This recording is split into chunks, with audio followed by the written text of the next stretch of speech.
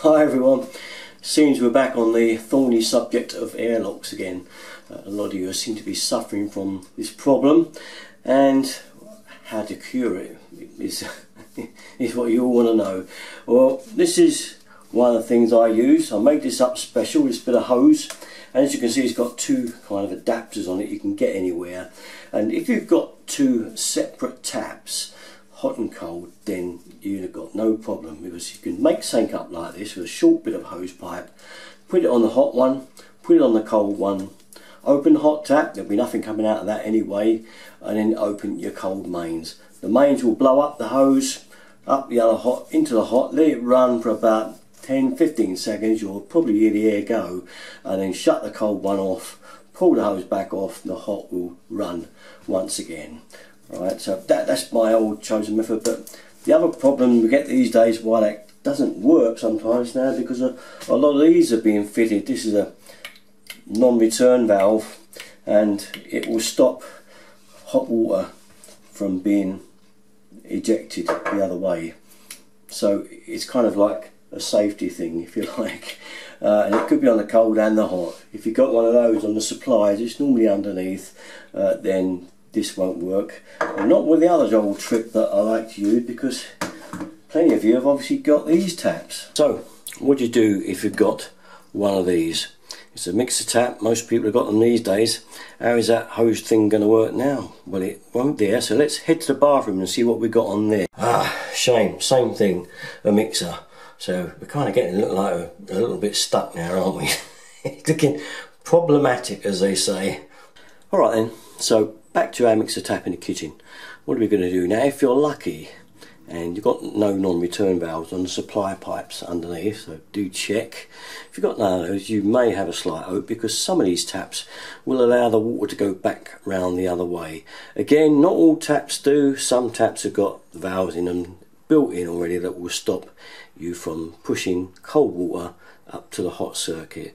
So it depends on your luck with a tap, but this is well worth a try. I can't actually show you with mine because I've got a combi boiler, and obviously it's mains pressure. If I try to hold my hand under this, it will go everywhere. Obviously all the users with combi boilers will never get an airlock. It's only attains for those of you with an F&E type system with a tank, cylinder and roof tank. Okay, what to do? Get your mixer tap halfway, get your hand under the spout, hold it as tight up as you can, and flip the lever up. What that should do then is pump cold water back down through the hot feed, around the tap spout and back down, and with luck you should clear that air within seconds. So back with our basin tap, and if you've got a cold airlock as well as a hot one, now you've got no cold water coming out upstairs either, that will be because it's fed from a roof tank as well. I'm assuming the tank's been emptied for some reason and you filled it back up, and now you've got no cold or hot.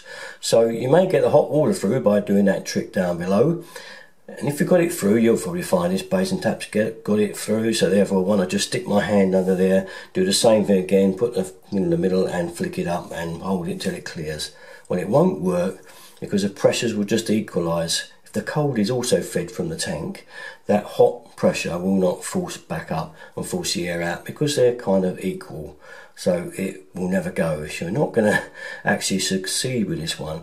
So I have one last trick up my sleeve that I often use.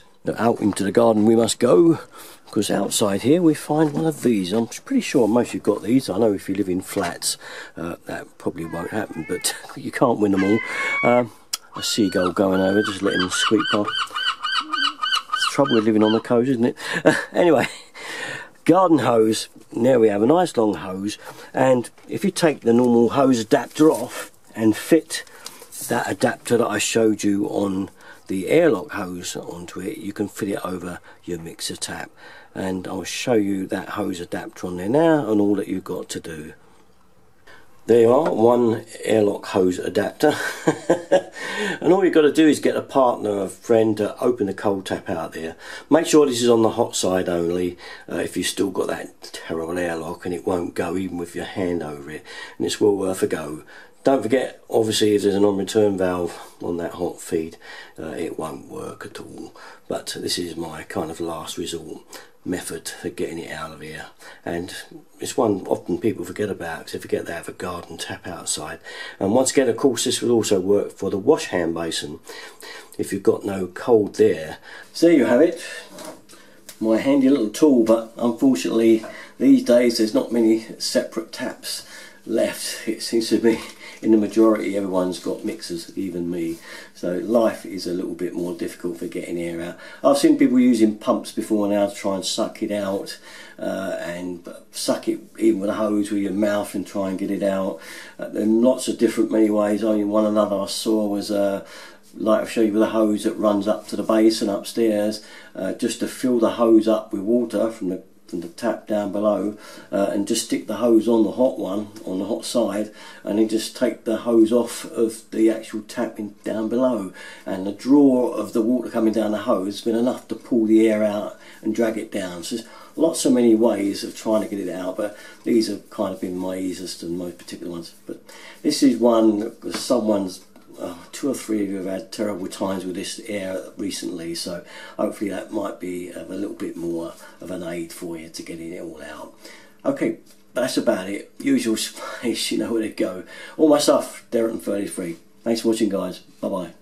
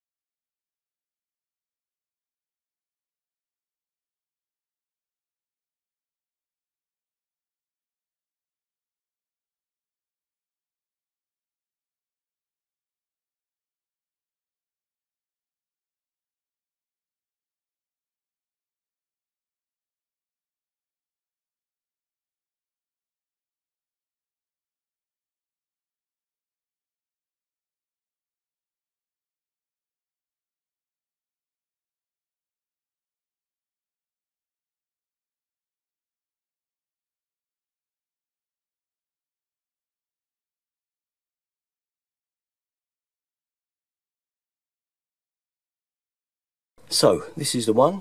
If you've got an outside tap, they're always on the mains. You've got plenty of pressure and a nice long garden hose. And what I've done here is I've taken that little adapter off of the airlock hose that I showed you earlier and put it on here. And this is all you